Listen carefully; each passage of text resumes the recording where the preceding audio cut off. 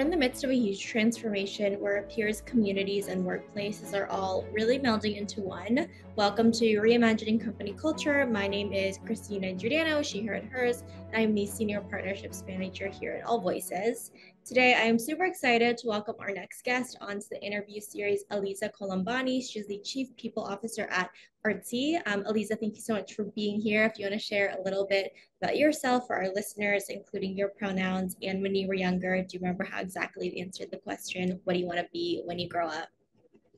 Yeah, thank you so much for having me, Christina. So I'm Elisa Colombani, go by she, her. That dreaded question of what you want to be when you grow up. I, like many kids, I think, really only knew about the jobs that I saw. So, my first desire was to be a firefighter. I wanted to be an archaeologist at one point. I wanted to be a teacher the year I had a teacher I loved. No one really thinks about being a head of HR as a kid because you don't really know what HR is. And that's what I try to tell kids when I talk to them now. Like, you have no idea what all your options are because you're exposed to really such a small amount of jobs and functions as a kid. I think the thing that's probably most consistent kind of throughout my life and that's always brought me joy is just authentic personal connection and just really being able to connect and understand people deeply, deep kind of good conversation and problem solving with people, being around super smart, inspiring people and getting to play a role and helping them be their best selves. I didn't really know what that would mean as a job, but I think younger me would have identified with those kind of as much as I do now. I love that. I definitely agree. Kind of the foundation for that question of kind of what were you exposed to and kind of what jobs or quote unquote careers did you know were out there as well. I think a lot of people are looking for that authentic connection in those meaningful relationships in their lives. And sometimes, if not most of the time, you meet a lot of folks at work as well. I would love to know, how has your personal journey really led you to help folks really facilitate those relationships in your current role as Chief People Officer at Artsy? Yeah, so I first entered the workforce in 2009, which, for those of you who remember, was not a great time to be job searching. It was kind of the middle of the recession. And I think it actually, in retrospect, forced me to take more chances that I normally would have because there were just so few attractive sort of traditional jobs with benefits and pensions and all the things that I think maybe, a few years previous would have just been more tempting to me.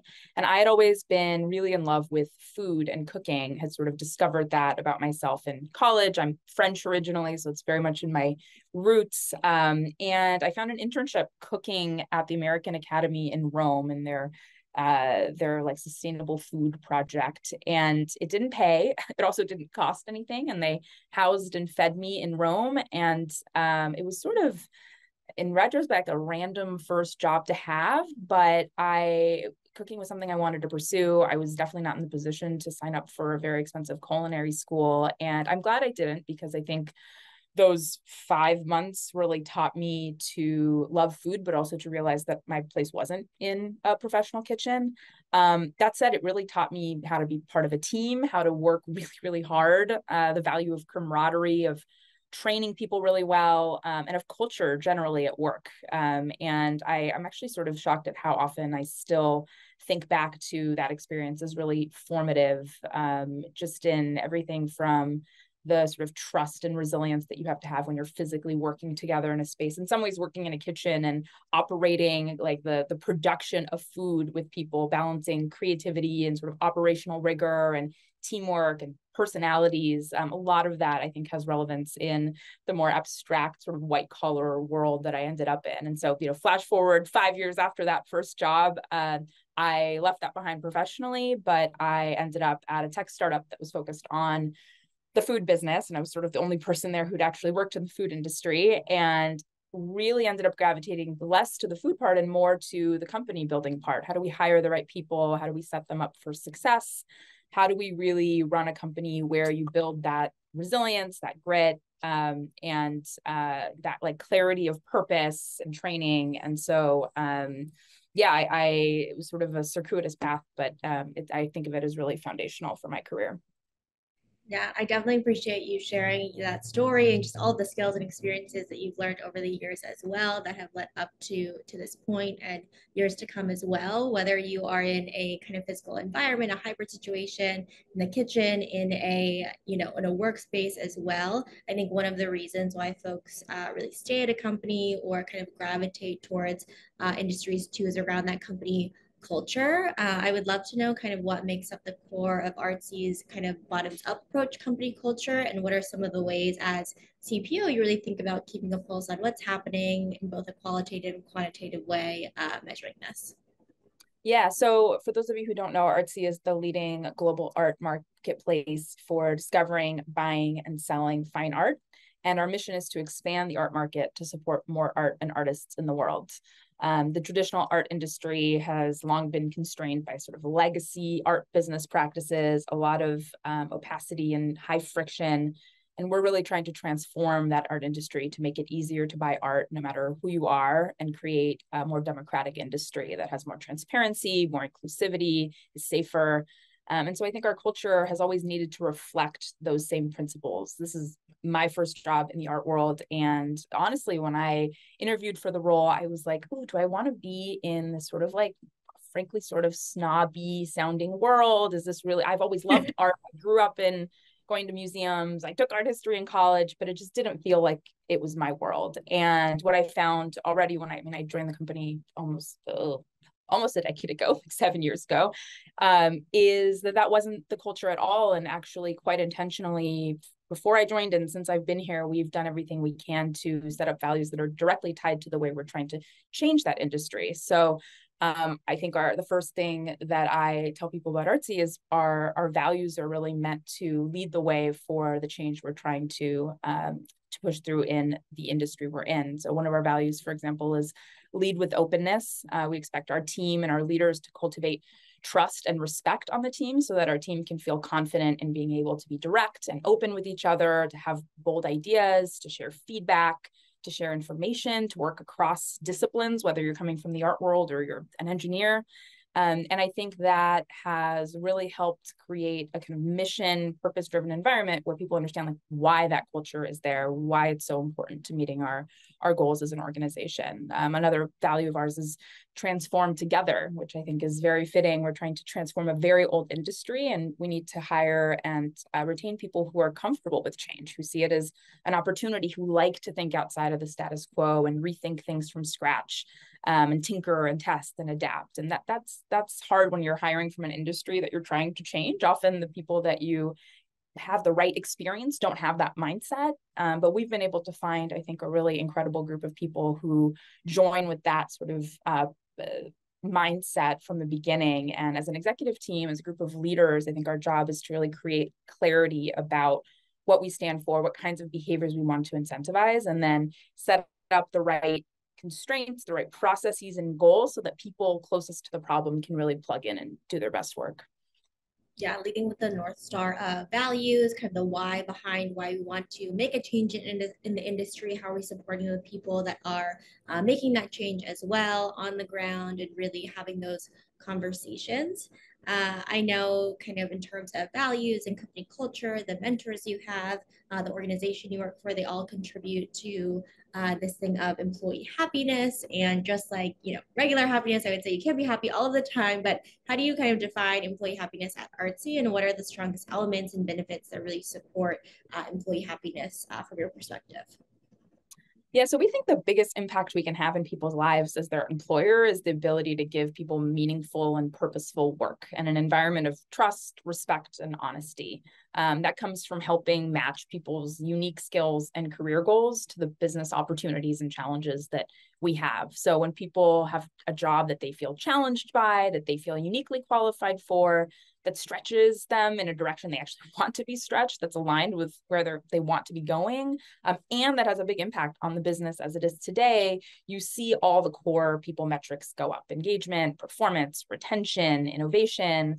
And so we look at those metrics in aggregate, not because we think they measure just the thing itself, but because they're a signal to us about whether we're doing a good job at that core work of matching people and opportunity. We can't make people happy that are not in a role that is really the right role for them. And so our goal, my business partners, as well as our managers and our leaders, are really to help align people's individual strengths and goals and skills with the actual business ones, so that we're sort of moving in the same direction, and that sort of meaningful, purposeful work can come through.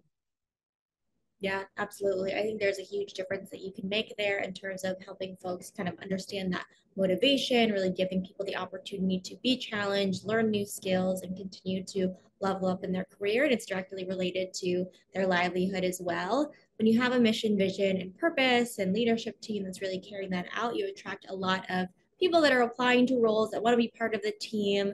I would love to know what was kind of the biggest learning in growing the team from, I think, around 100 to 300 globally during the pandemic. Yeah, I mean, so many learnings. I think like a lot of companies, we sort of relearned also a lot of things that we thought we knew. And we'd always been a more distributed company than certainly than a lot of art industry players, because we had a more distributed engineering team and we built our London office and had started to build our Berlin office. So we had some experience with more distributed practices, but by and large, before the pandemic, New York was HQ. And suddenly having everyone on the same footing of not being able to be in an office reset a lot of our culture, our communication, the way we work together in sometimes painful ways. But I think two really big learnings stood out that made a big difference for us. One is we needed really masterful communicators in leadership positions. I think communication has always been a really critical component of being a good leader, but there was more forgiveness if you weren't as perfect in all aspects of it. Now we really need leaders at every level, even a line manager to like an executive. We need people who can communicate a lot, who just have that itch to like communicate, over communicate, say it in all the ways over and over, in writing as well as in real life, in one-on-ones as well as in groups, about tactical operational things, and also like strategy and vision. That's how you keep everyone moving in the same direction, working on the right things, not bottlenecked, feeling empowered, and like they can make decisions on their own. And I think before we didn't realize how transformative it is to have people in management and leadership positions who are really great at communication. So that's been a learning, and we've hired for that, we've trained for that, we've given feedback around that. That's really become a really important component of great leadership at Artsy.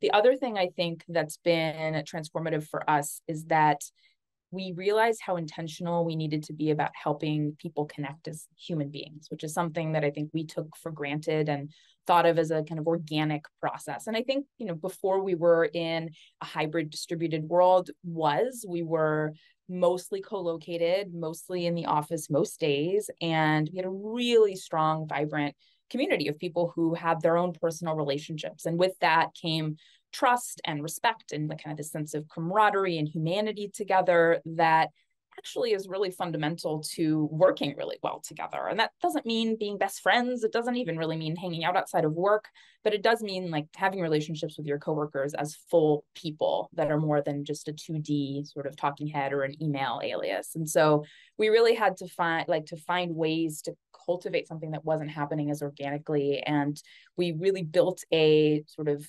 community strategy that allowed people to do that regardless of where they were. And we had to put real money behind it. I think it's not, no one wants to come to another Zoom happy hour. People are Zoomed out, and we had to put more money into travel. We had to create more events. We had to find creative ways for people to connect even when they were really far away and between those events. And that's been a learning process, but one that I think we've seen be super, super impactful to engagement, happiness, but I think even more like performance and ability for new hires to ramp up quickly and all of these sort of softer skills. Yeah, creating those meaningful moments of connection is really important. Creating a space, the programming, just really thinking about meeting folks where they are. And also with that foundation that, you're not going to be penalized for going to an event because you're worried about your work, or if your manager is going to say, why are you going to these things as well? And this kind of leads into my next question. And I do want to talk a little bit more about the connection piece in a second too, of kind of tell me about how you're rethinking of what it means to really be quote unquote productive. I certainly have rethought about what that means to me as well, and what kind of it means to be present when working with remote and global teams. I know you said you've already kind of had that experience being distributed in the industry, but would love to hear more. Yeah. So, I mean, productivity, I think for us means getting the right outcomes, right? Both in your role and towards company goals in general. And that has tons of variation by function and position. I've seen a lot of companies want to pretend that's not the case and have sort of a one size fits all model. And I understand that instinct because you want to treat people in the same way and have as consistent of expectations possible across the team. But I think the reality is every role has different expectations, different needs. Every job description looks different. So we've acknowledged for a long time that different types of work require different types of skills and different contexts. And so we've tried to be as explicit as possible down to the role level about what are the expectations for productivity in this role. What does success actually look like? What does it look like to be really good at this role? And for certain roles like sales, it can be relatively straightforward, although we've had to be intentional about it's not just hitting your numbers, it's how you help the rest of your team hit their numbers. And sometimes you can do things structurally to help that be even more clear. For other roles, it's less clear cut. And so you have to spend time really understanding the point of the work and the function itself to be able to define what success looks like. And from that, what kinds of work hours and availability and locational needs are inherent in that success. Vast majority of jobs, I think, have the ability to be effective with at least some work from home time, which we know is best for heads down focused work. But many roles also do benefit from alignment with other colleagues, sometimes just in having the same work hours or time zone alignment, sometimes with like physical space alignment. How much of that you need really does depend on role, but also on how competent you are in that role. And if you have a track record of being able to be extremely well connected to your colleagues in that role, despite a remote setup. I understand the temptation to have a more like one size fits all policy as an organization, but I think that's really throwing the baby out with the bathwater. And then I think most companies can do a better job of being more intentional and trusting their leaders and understanding the roles and creating more of that flexibility. Yeah, flexibility is another point that folks are looking for, both in their lives and related to their job too. I think setting people up for success, defining that what that looks like with a kind of manager and individual contributor conversation through job design also relates to what you were talking about earlier in terms of over communication, really being intentional about communicating, what are the norms and non-negotiables for my team, for the company. You mentioned Zoom fatigue earlier, which I know continues to be a topic of conversation because, if you were in a hybrid or virtual environment, you were on Zoom or on camera or off camera a lot of times in back-to-back calls potentially. Can you tell me a little bit about how you adjust for Zoom fatigue when you're thinking about creating those meaningful moments of connection and how you retain that personal element and really build in those moments at Artsy?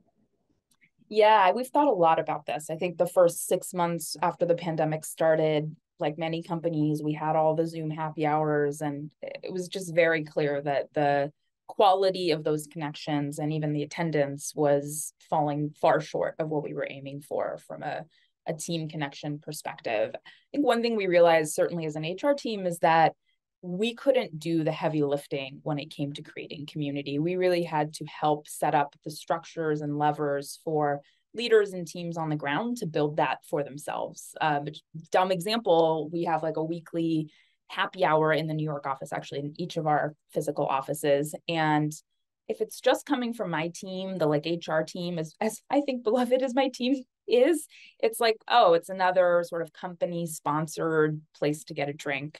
When your manager says, hey guys, we had a really tough week, let's all meet this Wednesday after work. I'd love to cheers to this success we had. And I'd love to introduce you to this new person, make sure they get some FaceTime with the team. Totally different reception. It feels like it's relevant to you. It feels directly connected to your job, to the people you're already sort of building community with.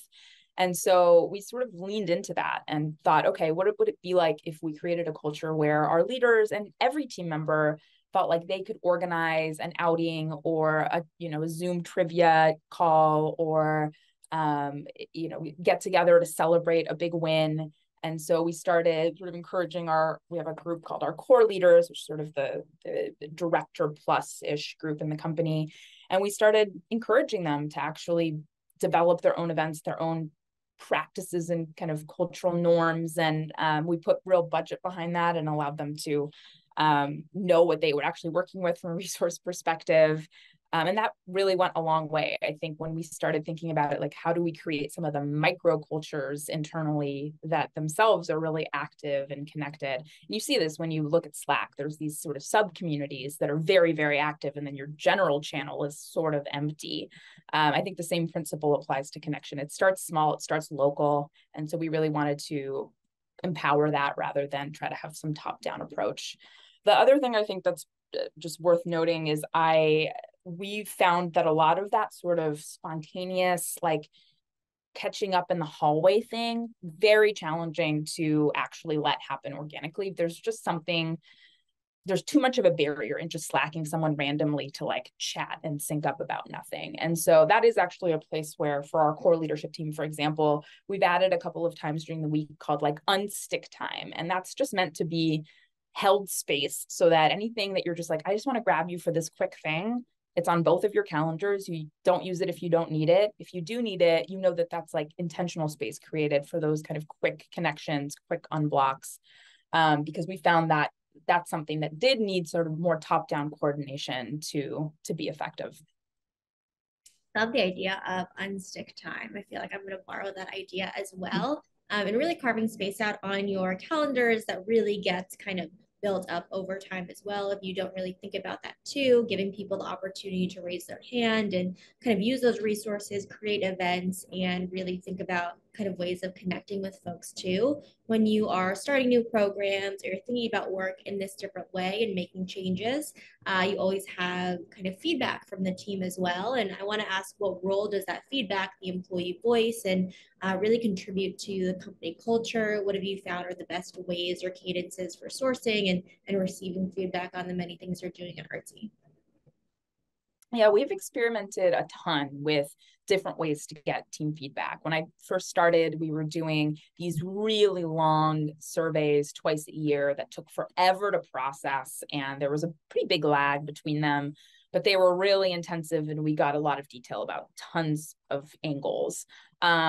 They didn't feel as actionable. They felt really heavy. We moved to like a pulse survey where every month we would have just a couple of questions. Then we felt like we didn't really have enough time between pulses to really make progress. Right now, we're at a cadence that's worked pretty well for the last 2 years, where we have a quarterly survey. It's a short list of questions that stays constant over time. We make a few meaningful commitments coming out of them and actually hold not just ourselves as a people team, but leaders accountable to them. They are company level priorities, not HR priorities. And it is the one place in the organization where people can give fully anonymous feedback. That's really one of our values, is lead with openness, like I mentioned. And so most feedback, we do ask that people step up and own it. It's just a lot easier to address. But we think it's really important for us to also have at least one place where people can speak totally candidly without having their name attached. And so that is our place for that. And it's been a very useful way to track certain metrics over time. For example, camaraderie was one that we very much looked at this year. And when we experimented with different ways of team building and connection, we would get feedback on it. We would see people's approval around that go up and down based on what we were doing. And that was invaluable for us to be able to get that data at scale. Absolutely. Offering different opportunities to give and receive that feedback. Everybody is different and kind of what they are comfortable with as well. Again, creating that intentional space. I know I asked a lot of specific questions about your journey and what you're doing at Artsy. Are there any kind of common mistakes you're seeing companies out in the world making in their people experience strategy as they continue to scale too? For me, I think the most important sort of factor in company culture success is related to, I think, the biggest mistake, which is be really clear about what your values are and make sure that they really resonate and match your business goals and the culture that you're going to create with those values that actually reach those business goals. So I think a lot of companies have values that don't really suggest real trade-offs, that are not actually guiding behaviors or help you hire kind of the right skill sets and the right culture ads for the team. We, I think, took a hard look a few years ago at our own values and thought about what are the types of behaviors that are really going to help us win and fulfill our mission and our vision. We have a value, for example, that's impact over perfection. We need people who are focused on outcomes over process, who sweat the results over all the little details, who don't get hung up on research and the status quo, because we have a big industry to change and we need to move past and kind of think differently about things that have been thought about one way before. If we were a medical, make like a company that made medical equipment, that would not be the right value for us. We would need people who really sweat perfection. There was a lot of compliance, attention to detail. And so I think when you're really honest about what your business challenges are and what the right culture is going to be to tackle those, you land at values that are really authentic to the challenges that you're solving. And then I think if you can really use them as a gauge for what kinds of people are successful here, how do you coach and train people towards those kinds of behaviors? How do you promote and even give recognition to those types of behaviors? You're really focused on values that really ladder into the big picture, rather than this sort of side list of fluffy phrases that people don't actually feel are relevant to their work. Absolutely. And they show up not only virtually and like in the in-person kitchen kind of wall, but also it's manifested in decisions and what behavior is celebrated and what behavior is not. Elisa, is there anything that I didn't specifically ask that you want to share with folks who are listening, or, underscoring any key takeaways you hope people really bring with them? I think I'll just end by saying, if you can land this values question, and I know a lot of founders and business leaders think it's just kind of a fluffy exercise, but my feeling is if you can really use that process and that set of phrases to align you on the kinds of behaviors and the kinds of success you want to see at your organization, then you can hire people and really trust them. And I think that's what makes a great culture, is people really feeling a sense of ownership and trust in their work. And from an HR perspective, all the way to a more, business leadership perspective, when you have a team that you can trust, everything is easier. You can really let people do their best work and know that they have the right frameworks for doing it the way that will really unlock business goals. So get those values right, and then be able to hire and trust your team. Yes, keep your values and really think about how they kind of show up, and also really build and cultivate trust, just like any other relationship, too. Thank you so much for being on Reimagining Company Culture this afternoon. Thank you so much for having me. Of course, and as a reminder for folks who are listening, at AllVoices, we really believe in employees and employers being seen, heard, and understood, and know it's a requirement for the business to really succeed overall. Have a great rest of your day, everyone.